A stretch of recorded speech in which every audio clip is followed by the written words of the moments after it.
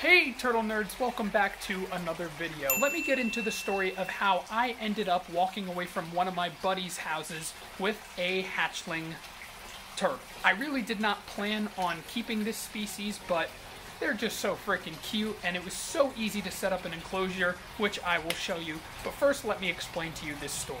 So basically what happened was I did some work for a friend of mine, a bunch of yard work, and some help setting up some turtle enclosures. He breeds a lot of turtles, and he said, "Dan, come here, let me give you cash." I said, "No thank you, let me just save up for a cool turtle, something like underscore. I will show you what the turtle is." So he said to me, "Do you want one now?" And I looked at him and I said, "Sure." So needless to say, I went home after my internship with a new little friend here. This is a Chinese box turtle. Their scientific name is Quora flavomarginata. They're bred pretty regularly in captivity, but this is my first of the Asian box turtle species, and I really hope that I can work with them more in the future. This little guy needs an enclosure. Therefore, I have this, which I got from under my bed.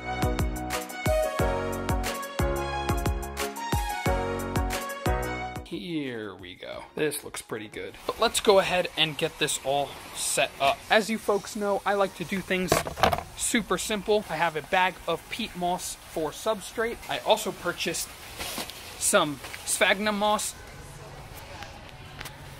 which ideally I would just use a whole bunch of that, but it was kind of expensive and peat moss was a lot cheaper. Therefore, I'm gonna go ahead and open this up and fill up a small layer in there. Now that I have a nice little base layer of just maybe 1.5 to 2 inches of this peat moss, I'm going to grab my sphagnum moss and see if I can...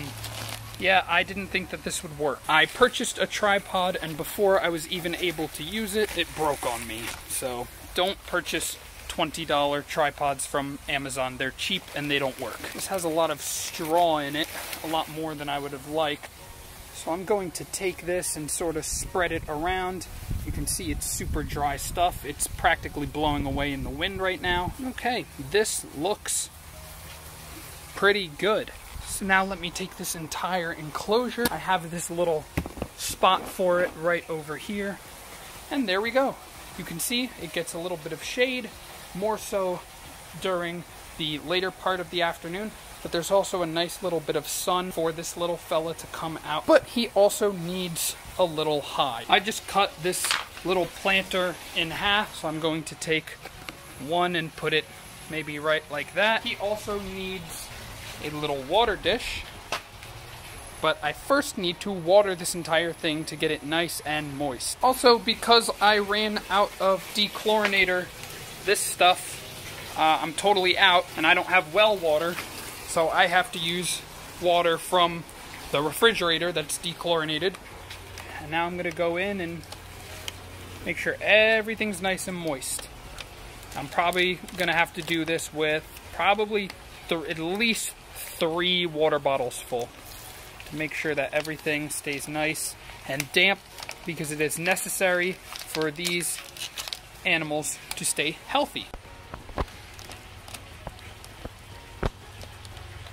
Perfect. Now I can scooch this little area out and get this, make sure that it's nice and clean, and move this over because that's too much moss there, because I just want to make sure that he cannot climb out, and even if he does, he cannot escape. There's no holes anywhere in this entire screened-in area. It would be interesting looking for him, but he will have nowhere to go. So now let's add the rest of this water into here.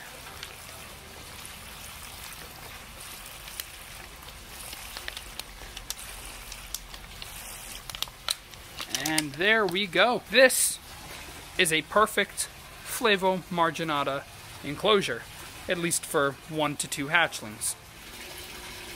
Now let's get this little fella.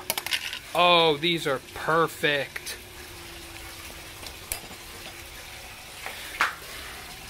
All right, let's get a little worm segment.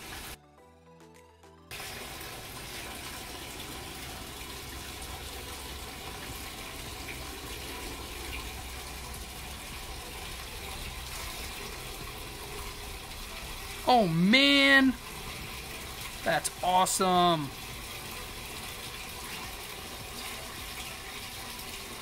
Good job, little buddy. Look at him go. He's trying to run away with it. Let me get him in his new enclosure with his new prize. Go, little friend, go.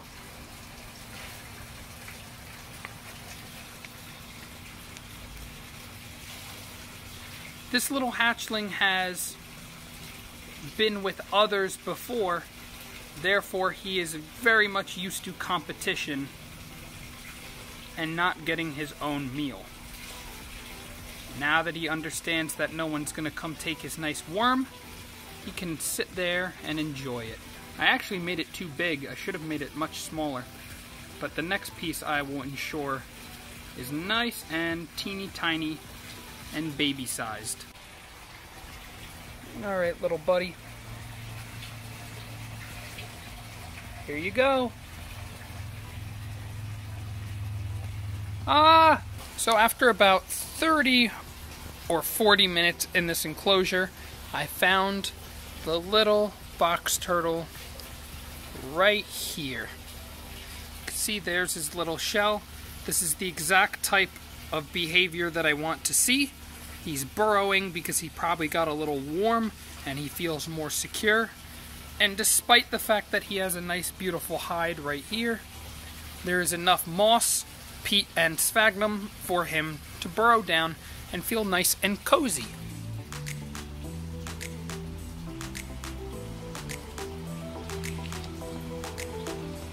So thank you guys so much for watching. If you enjoyed this video, please give it a thumbs up. Hit the little bell notification thingy so you get notified when I make a new video. Again, I apologize for this video being out super late. I had surgery 2 days ago because my appendix is total garbage, but now I don't have one. So thank you again for watching, and I will see you all in the next one.